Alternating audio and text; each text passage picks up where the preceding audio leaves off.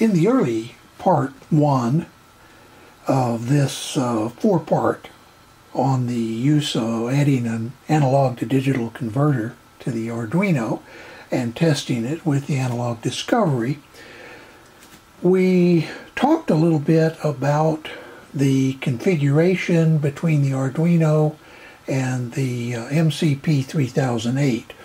We didn't talk very much about the actual circuitry, nor about the interface mechanism, the SPI. I included an extract of an earlier video I did in which I was using the Analog Discovery and the Rigol oscilloscope to decode SPI, and I hope you've watched that. But that's, if you haven't, I'm going to give you a little bit of an overview of what SPI is all about. So here is the circuitry and the connections between the Arduino on the left, and even though this shows an Uno R3, I'm actually using a Mega, but it works the same way with an Uno. And you'll notice that there are 4 wires that make up the SPI interface between the Arduino and the MCP3008. They are chip select, MOSI, which is master out slave in, MISO, which is master in slave out, and clock. Chip select is what actually turns this chip on and off. I don't mean the power, but I mean actively on the SPI connection. So only when chip select is low, it's an active low signal, is this signal sending or receiving information over the data lines and using the clock to do that. The clock provides the timing. MOSI are the signals that the master, in this case the Arduino, is sending to the slave. That's why it's called master out, slave in. The signals that the slave sends back to the master is called master in, slave out. I suppose they could have called it the slave out, master in, but you know how these things go. Let's now look a little bit at what SPI is all about, and then we'll talk about using the Analog Discovery to actually monitor this SPI connection. This is a timing diagram for the SPI bus that comes from the MCP 3004-3008 datasheet. At the top you see is the chip select line, which is actually active low. In other words, when the chip select goes from a 1 to a 0 is when the chip is selected. Then the Arduino, or whatever the master is, sends data on the data in line, and that's the data in to the MCP3000. In other words, it's the MOSI, master out, slave in. Whenever I talk about the MCP, that's the slave, and whenever I talk about the Arduino, that's the master. So it sends data into, the Arduino does, sends data into the MCP.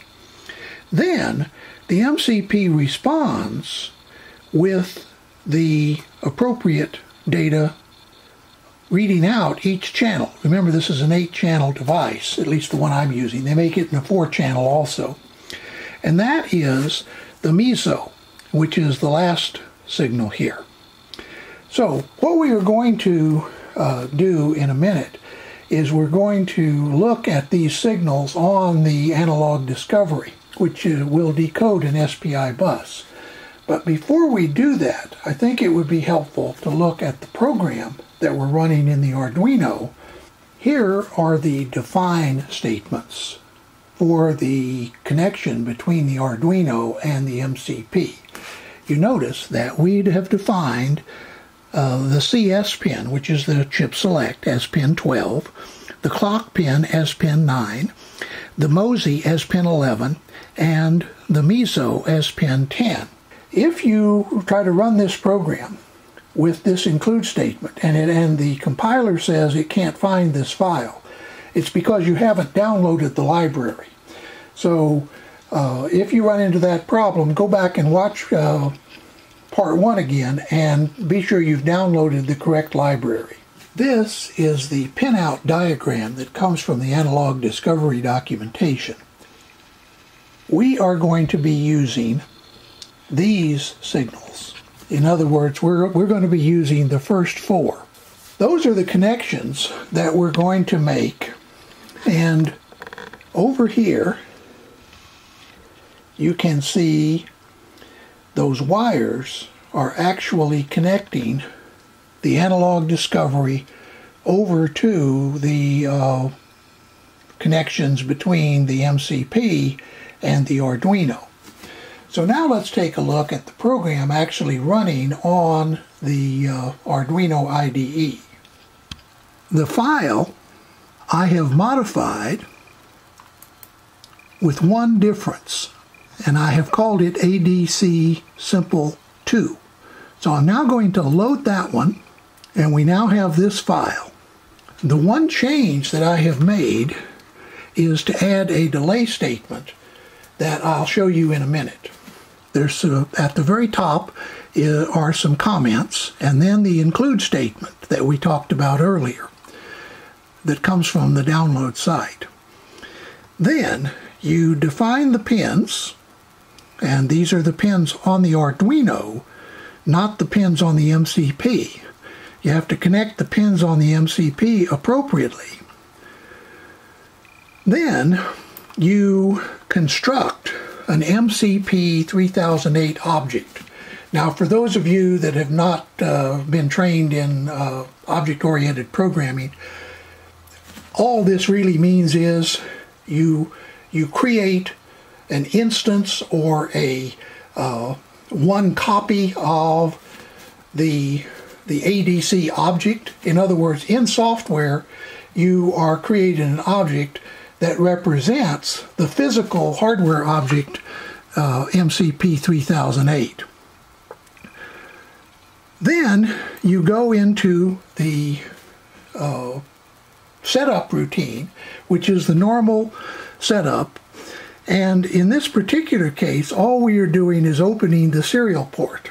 In other words, we're going to use the serial monitor.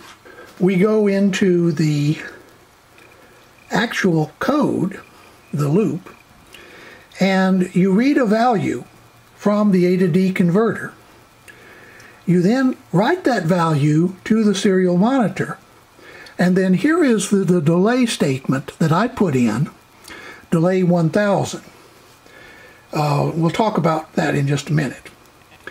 Below that is some code that has been commented out. This /* followed by another / or * down at the bottom means the compiler ignores all of this for now. This is code you would use if you wanted to read all the channels of the ADC. We're not going to use that, but I just thought I'd let you know what it is in case you're curious. So basically what we're doing is reading the analog to digital converter, sending what we read over to the serial monitor, waiting a second, and then doing it again. Let's compile. We download the program to the Arduino, and if we get any errors, like a communications error or whatever, we would see error signals once again in the messages window. We don't get any, so we now know that we are downloaded.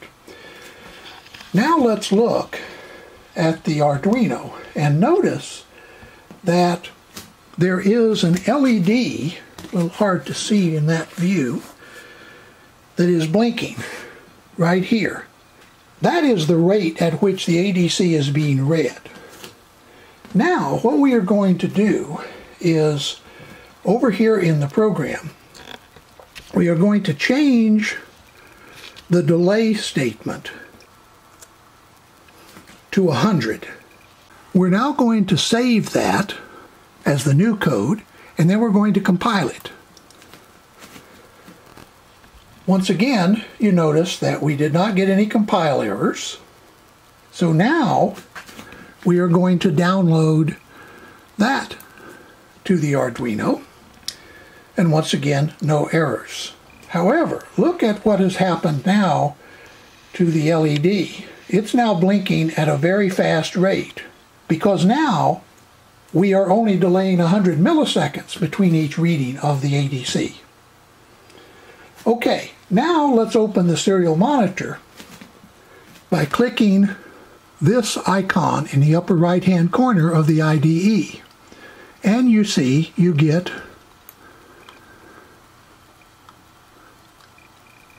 this, which is reading out the ADC values. Now what I'm going to do is I'm going to move the input of the ADC from ground to VCC. And you notice it starts reading out 1023. That's the highest value that you can get from the ADC. So now let's go over and take a look at the Analog Discovery. Here is the display from the Analog Discovery. So now let's look at how you would set up an SPI bus, knowing what we know about the connections. First, you click to add channels. And it asks, do you want to add a single signal? Do you want to add a bus? Do you want to add a protocol decoder? This we want to add an SPI. Notice there are several others that are available. So we want to add SPI. Now, it asks us for a sequence of information, including the chip select. So we need to set that to the data input that is connected to chip select. The clock, we need to set that one. And the data, we need to set that one. So let me do that. Now I have set up the data input 0 to be this chip select line, the data input 3 to be the clock line, and the data input 1 to be the data line. Now those are the channels 0, 1, and 3 for the digital input or the logic analyzer. Now I'm going to click on Add, and you will notice that we now have the bus up above. Now you have to select a trigger. In this case, we're going to trigger on the chip select falling. As you can see over here to the right, we are getting the same display that we got earlier. Now, if we edit the data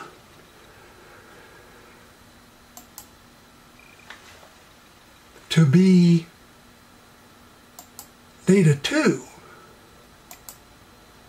now we are looking at the MISO line, in other words, the master in, slave out, and you'll notice that it is 255. That is the highest value that the ADC can send.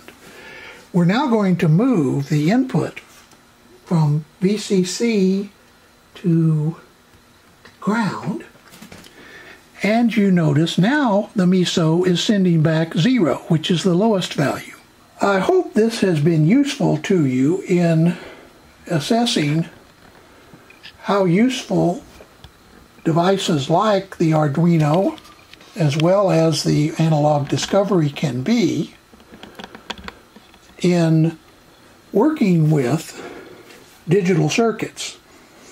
So once again, I hope you have enjoyed this 4-part look at how you interface a analog to digital converter chip to the Arduino, how you download the libraries and the other support that you need to test it, how you then hook that up to an Analog Discovery and look at the signals being sent back and forth between the Arduino and this external chip. I hope this will inspire you perhaps to start trying some of this yourself. If you don't have an Arduino and you can afford one, they're not that expensive. The cheaper ones, you can get clones for as little as $10. I think I paid $35 for this Mega, but that's basically the range. The Analog Discovery we've talked a lot about. This chip costs $2 to $3 depending on where you buy it on the internet. So once again, for very little money, you can get into what I find a very rewarding experimental situation. Once again, look forward to seeing you in some future videos, and in the meantime, have a nice day.